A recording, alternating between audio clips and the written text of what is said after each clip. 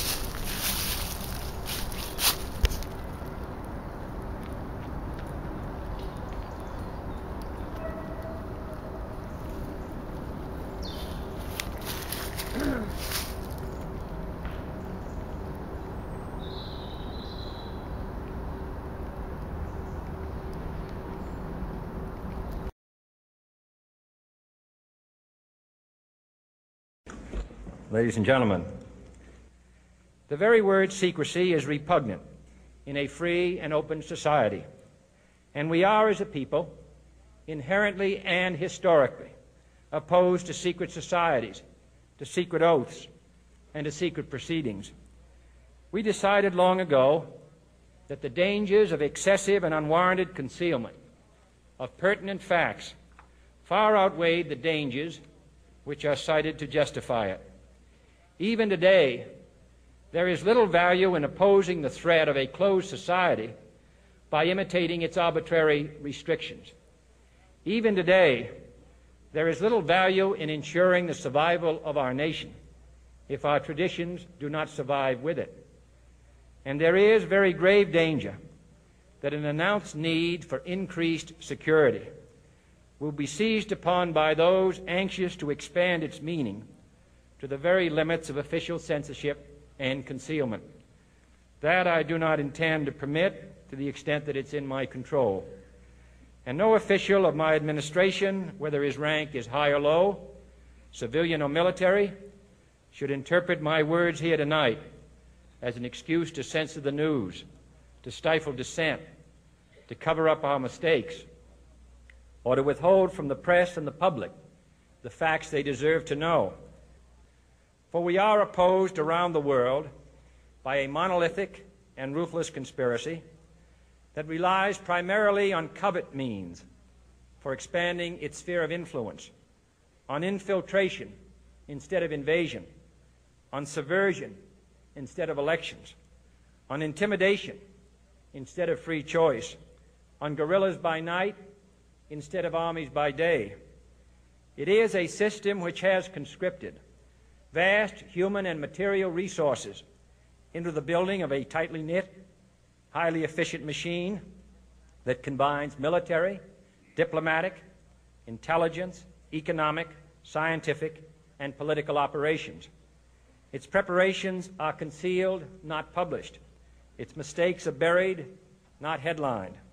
Its dissenters are silenced, not praised. No expenditure is questioned, no rumor is printed, no secret is revealed. No president should fear public scrutiny of his program, for from that scrutiny comes understanding, and from that understanding comes support or opposition, and both are necessary. I am not asking your newspapers to support an administration, but I am asking your help in the tremendous task of informing and alerting the American people. For I have complete confidence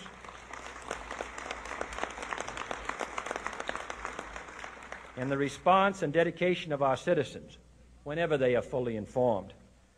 I not only could not stifle controversy among your readers, I welcome it. This administration intends to be candid about its errors. For as a wise man once said, an error doesn't become a mistake until you refuse to correct it. We intend to accept full responsibility for our errors, and we expect you to point them out when we miss them. Without debate, without criticism, no administration and no country can succeed, and no republic can survive. That is why the Athenian lawmaker Solon decreed it a crime for any citizen to shrink from controversy. And that is why our press was protected by the First Amendment, the only business in America specifically protected by the Constitution, not primarily to amuse and entertain, not to emphasize the trivial and the sentimental, not to simply give the public what it wants, but to inform, to arouse, to reflect, to state our dangers and our opportunities, to indicate our crises and our choices, to lead, mold, educate, and sometimes even anger public opinion. This means greater coverage and analysis of international news, for it is no longer far away and foreign, but close at hand and local. It means greater attention to improved understanding of the news, as well as improved transmission.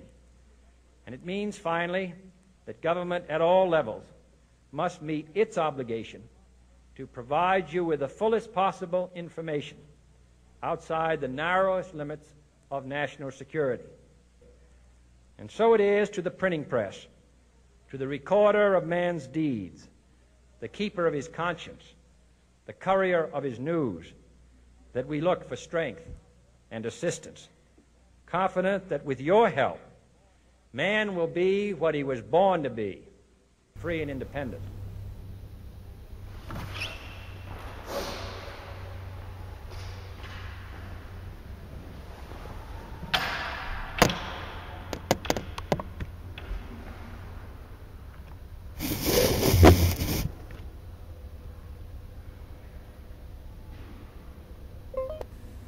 Lampe, Missouri was a place where I heard George Bush and Bill Clinton talking, where from the point of view I had, they certainly were friends, and they didn't recognize any party lines between them. That's something for the, a smoke and mirrors illusion for the public. It's not something they adhere to because they had exactly the same agenda, and that was for bringing in this new world order.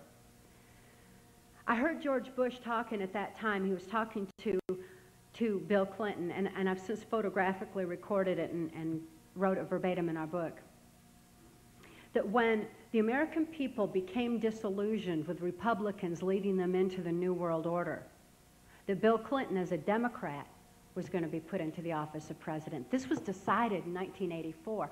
Actually, I'd heard about it even prior to that, but that, as of 1984, they were already discussing it as an absolute fact. So I wanted to finish the thought here.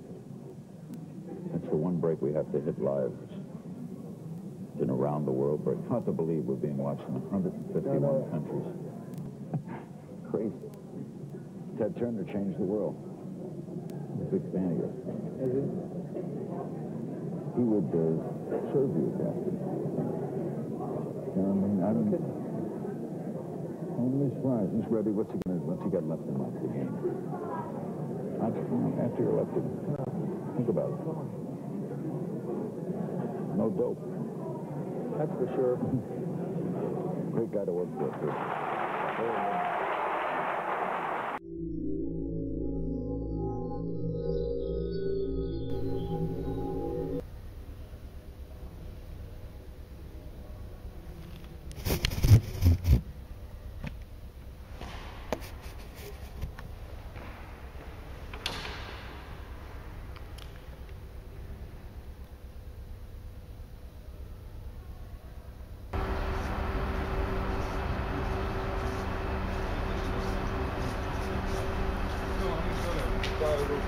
All the words written here about freedom, there's a line that's at the heart of all the others. But when a long train of abuses and usurpations, pursuing invariably the same object, evinces a design to reduce them under absolute despotism, it is their right, it is their duty to throw off such government and provide new guards for their future security. People don't talk that way anymore. Beautiful. Huh. No idea what you said. It means if there's something wrong, those who have the ability to take action have the responsibility to take action. No idea what you said. It means if there's something wrong, those who have the ability to take action have the responsibility to take action.